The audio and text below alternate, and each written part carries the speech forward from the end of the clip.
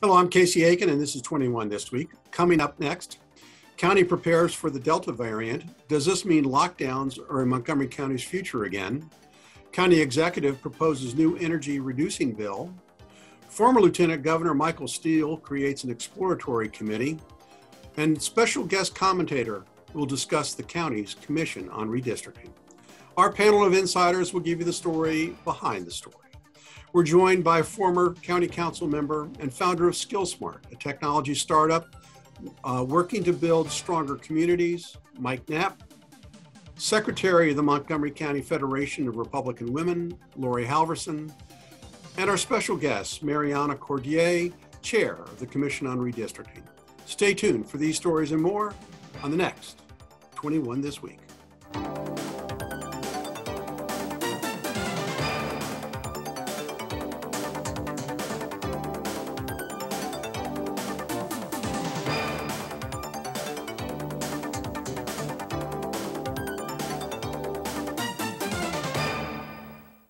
During the last election, Montgomery County voters passed an amendment to the county charter to increase the number of county council members from 9 to 11.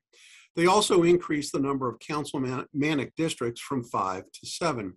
With us today is Mariana Cordier, Chair of the Commission on Redistricting, to give 21 This Week viewers an update on its efforts. Welcome, Mariana.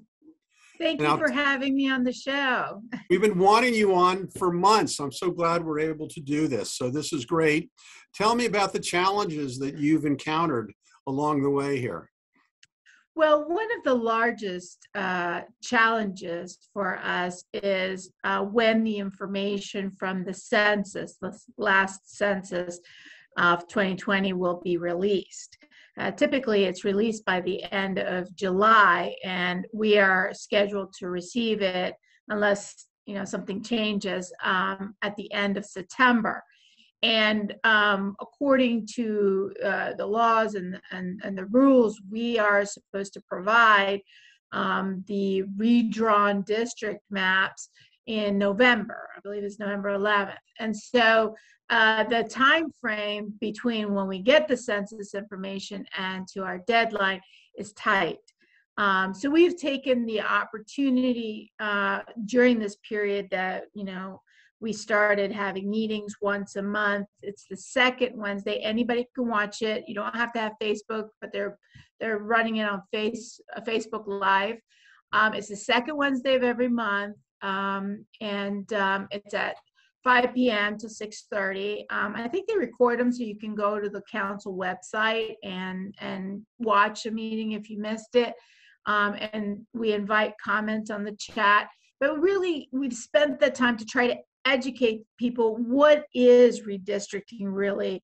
What is it? What are we actually doing? And what are the parameters?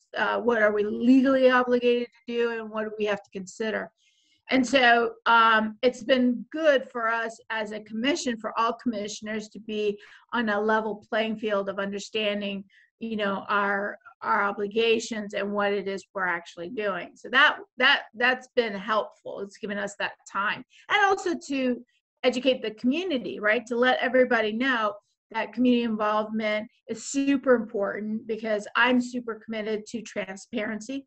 I think that for this process to work and to be fair, as much as fair as we can be, we really need the participation and input of Montgomery County residents. Let me ask you a question about sure. that, because when you create 2 additional council districts, are you doing it based on voter population or overall population in these areas? And are you trying to shape them along existing election precincts? So we have determined ground rules and agreed to what our ground rules are going to be.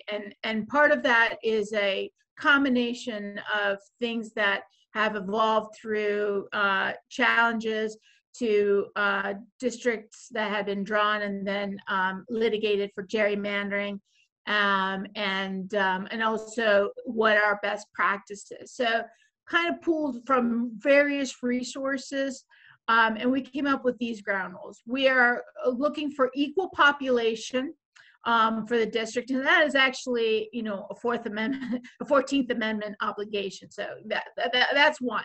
Compactness, we're trying to maintain that, you know, we don't have any weird, you know, designs, you know, that it looks right. Contiguity, you know, we want all parts of the districts being connected at some point with the rest of the district. We want to take into consideration minority representation.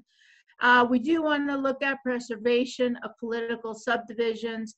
And then the big one that really sparks a lot of debate is the preservation of communities of interest. And for everyone to understand what that actually means, it's a distinctive units which share common concerns with respect to, and it could be geography, demography, ethnicity, culture, socioeconomic status, or trade. So if we can, and then once we have all of that identified with the maps and the layers, you know, then there starts to be a bit of a competition, if you will, or a contest of values that might, because some values may conflict with others. And that's where I think the community input is important for us to know what is important to our Montgomery County residents.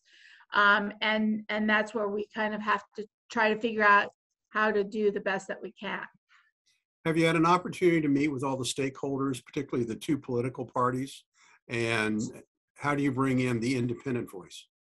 So what we have done is we have created a community outreach. So any group that wants to invite us to come speak, and when I say us, I mean it'll be 1, 2, 3 commissioners at most, 3 at most, because if not, it becomes a, you know, a public meeting and there's rules that apply. So we will come out and give a presentation about what I just talked about and some other information, and then we listen. That's the big thing. We listen to what that group has to say and what their concerns are. And we take that back to the commission and we say, these communities have these concerns. And so that's why we've been pushing really hard to be able to do that. And for those who are challenged for equity reasons or technology reasons, I'm challenged technology-wise, we're working to have 3 public meetings. One in Up County, one in the center of the county, one in Down County. I'm shooting for September. I think September would be a really great time before the information comes out to open to the public. So if you don't belong to a single group, you can come to these public forums. And we are creating on the website a form that you can put your comments in. Well, thank you. Unfortunately, we're running out of time for this segment, and we'd love to have you come back in September. Sure. To you know, give us further detail on your efforts. So, and we greatly appreciate your being with us today. So, thank you, Mariana. Appreciate your being here. Thank you so much for having me. We will bring in our regular panel, Mike Knapp and Laurie Halverson. Okay. So, Mike and Laurie, you heard, you know, kind of the challenges that this redistricting commission is taking into account, but it also you heard how well organized, and the presentation is they're trying to take everyone's voice into concern. Mike, what are your concerns after listening to a bit of the process? I think the process she outlined is a good process. And I think you're right. Because of the delay they haven't gained the census numbers, I think it's given them an opportunity to really think through how they want to approach it once they finally get those numbers. I think the challenge is always the challenge. Redistricting is typically among the most political things that occurs. And so people have vested interest from a political perspective. But I think that we have a really good opportunity now to get good representation across the county. I mean, most of our elected folks within the county council right now, all but 2 live south of Rockville or south of Kensington. And so you have almost 2/3 of the county's land area and half of their people represented by effectively by 2 council members. I realize the at-large members would argue with that a little bit, but they all live down county too. And so I think to be able to reallocate that in a way that gets us a little broader representation throughout the county would be great. Laurie, are you comfortable with the process that's been described? How involved have you been? Yeah, I haven't been too involved in this whole process myself, but I've been paying attention to some of the news going back and forth.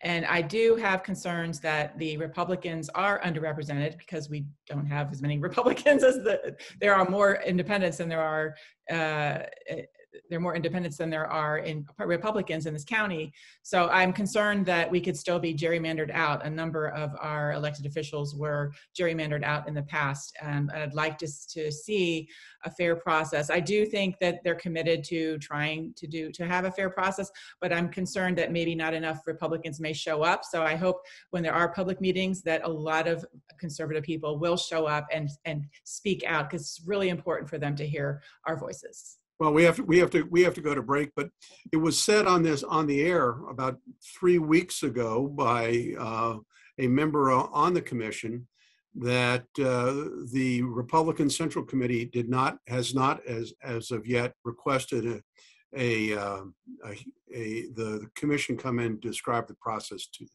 So we'll see what happens with the public meetings in September. When we come back from this short break, former Lieutenant Governor Michael Steele creates an exploratory committee, and County Executive Mark Elrich proposes new energy reducing legislation. Stay tuned. Welcome back.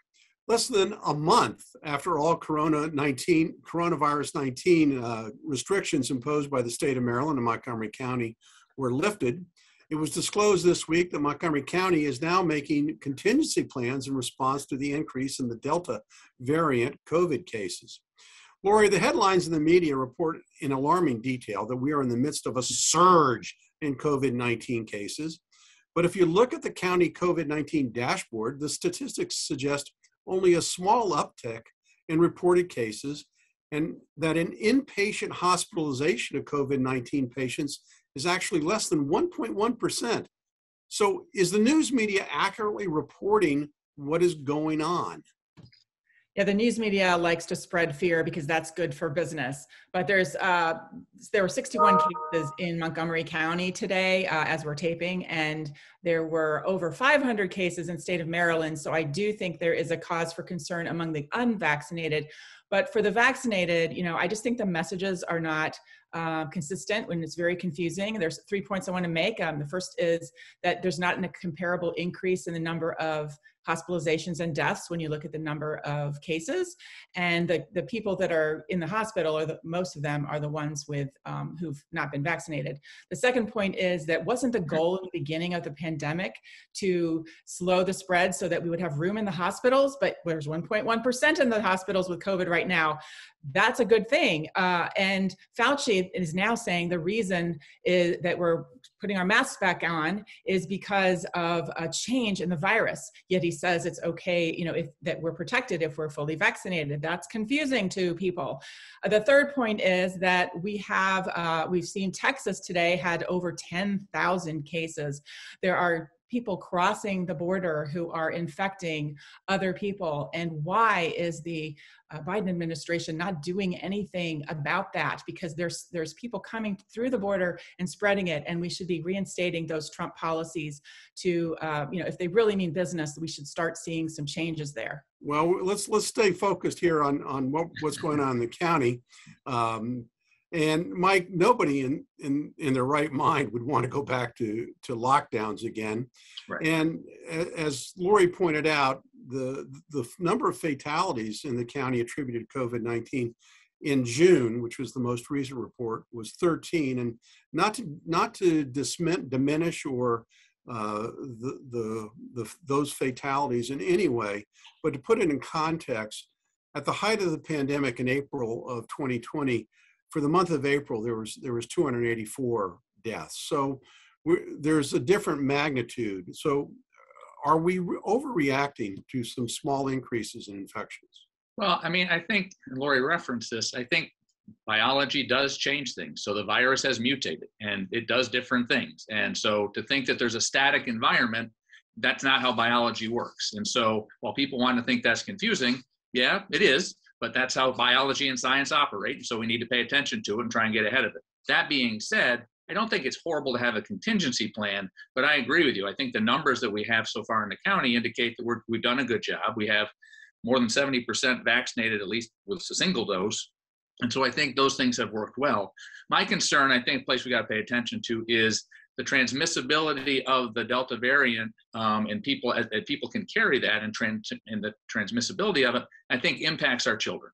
I mean, we know those under the age of 12 are still vulnerable. And so I think we have to pay attention to that. I don't think we have great answers for that, but I think we need to know and we need to pay attention. We shouldn't be putting them at risk when we know that there are challenges out there to be addressed. Well, that may be true, and we don't have time in this segment to really get into the details. But, again, children or individuals under the age of 18 are the least susceptible to COVID-19 and problems from COVID-19. So again, it's a question of a balancing between what is healthy for children and what is unhealthy. And there are reports that say mask wearing on a regular basis for long extended periods of times is not healthy for children. But we are also seeing an increase in that population with the Delta in response to the Delta variant as well. And so again, I don't disagree. I think to your point, there is a middle ground that needs to be achieved, and we need to continue to strive to get to that point. And having a contingency plan, I think, helps us get there. But I have yet to see any indication or any benchmarks to say how those contingencies ultimately get put into place. And I think it's pretty important to make that really clear to folks what the next steps would be. Yeah, but the idea that a mask, and this is a Fauci mask, it's a Washington National mask, is going to protect us and protect everybody, I think is foolish. I think vaccination is the way to go. Sure it is. It is. But we've got 100 million people out there that don't want to get vaccinated. So what do we do when that doesn't work? Well, and they're getting more firmly entrenched. They have the right and the privilege of not being vaccinated. Well, then what's our next step? Because they're the ones that are now spreading the virus. You can spread the virus even if you've been vaccinated.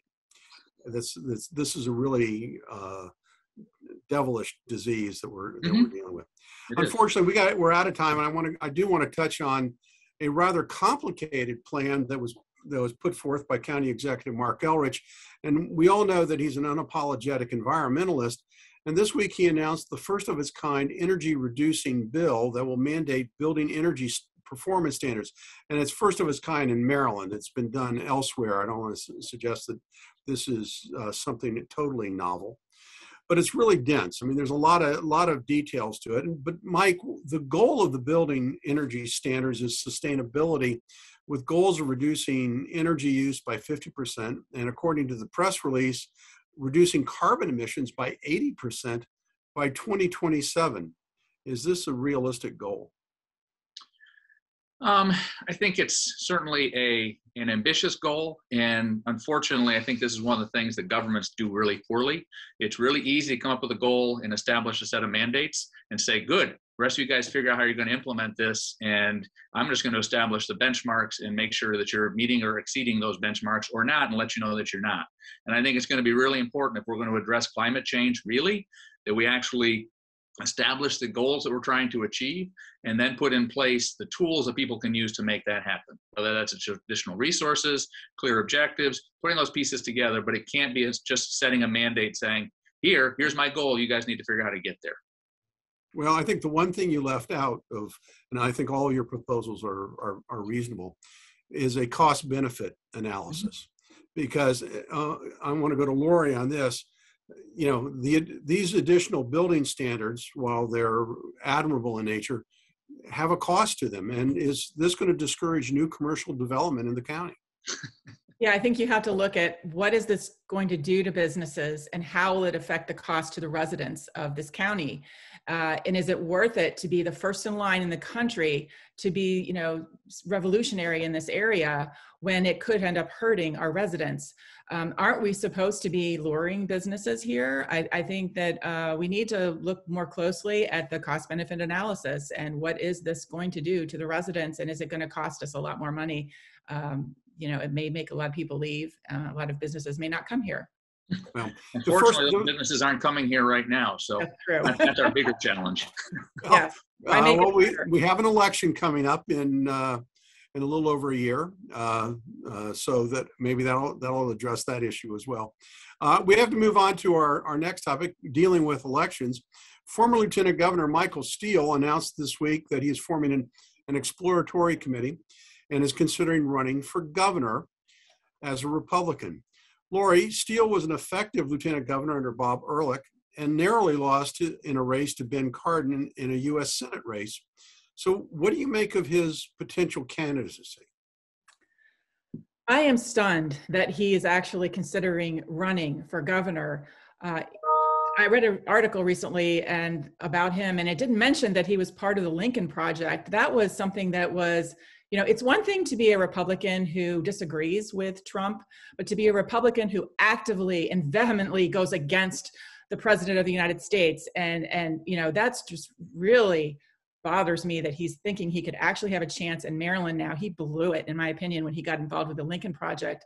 I mean, and he said he would vote for Biden. And so that means he's for many of the things that Biden is doing right now. He's opened the border. He's shut down the pipeline. He's allowed men to compete with women in sports.